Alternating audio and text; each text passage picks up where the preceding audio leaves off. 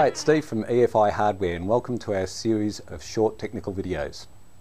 Today we're going to talk about surge tanks. Quite often we get calls asking, do I need a surge tank and how do they work?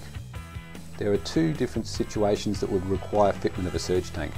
The first is if you have a carburetted vehicle that you're now converting to electronic fuel injection, and the second is if you've improved the performance of your EFI powered vehicle and you're experiencing fuel starvation through tight cornering. A surge tank is a pretty simple device. 4 fittings, 2 at the side, 1 at the top and 1 at the bottom. From your main tank, fuel is delivered to the surge tank via a lift pump or old carburetor pump into one of these 2 fittings at the side. Then fuel is picked up by the externally mounted EFI pump, delivered up to the fuel rail, through the regulator and back into the surge tank. Fuel then is delivered back to the main tank through the top fitting. Quite simply, any air that is delivered to the surge tank quickly floats to the top and is jettisoned back to the main tank.